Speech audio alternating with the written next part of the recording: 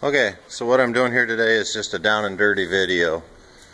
It took me a little bit to figure out, and I thought that I would share it with the rest of the world and try and save you guys a few hours. So what we're working on today is a Freightliner M2 Mercedes engine. It's an 04. So what I did is I put electric trailer brakes. I have an electric trailer that I tandem up to the back of this. And in order to get the trailer brakes to work, you need to have a signal from the brake light switch. Well, on this truck, the brake light switch is located somewhere about mid-frame, and it's controlled by air, and I'm told that it costs about $1,200, and they do not recommend tying into that in any fashion. So what I came up with, first off, just to get me by, I ran a wire all the way from the back to the front, just so I can pull my load. Of course, you know that that makes the trailer brakes, electric brakes, come on when you hit a turn signal, depending on which side you hooked into. So I knew that wasn't working, but it did get me down the road that day.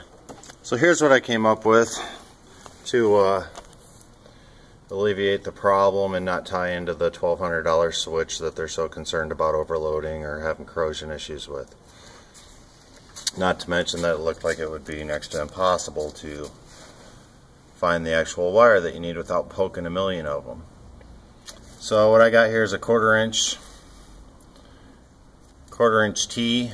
It's a quarter inch air both ways straight through, and then a quarter inch threaded MPT into a generic switch that activates with the air. So that was pretty simple, and then to figure out which line to put it on, I just disconnected, stepped on the brakes, and well, on the M2 model, this is the line. It's actually red going into there. I'd add a little bit on, which is black. So powered it off of the box there, came right into the main stud, which also feeds the brake controller. I got a relay on there like you're supposed to have. For the brake light switch, I added an inline fuse just to make sure I didn't have any issues there. So in theory, once you get it in, you should be able to step on the brake. That should apply air to that switch and then give me brake controller function. Let's check it out. Oh, look at that. Very nice. So that's what I came up with, and I think if somebody just went that direction right out of the gate and saved themselves the hassle of trying to figure that all out. And I just want to add that the Freightliner dealer was not a lot of help on that either. They didn't really have a good solution for the problem. So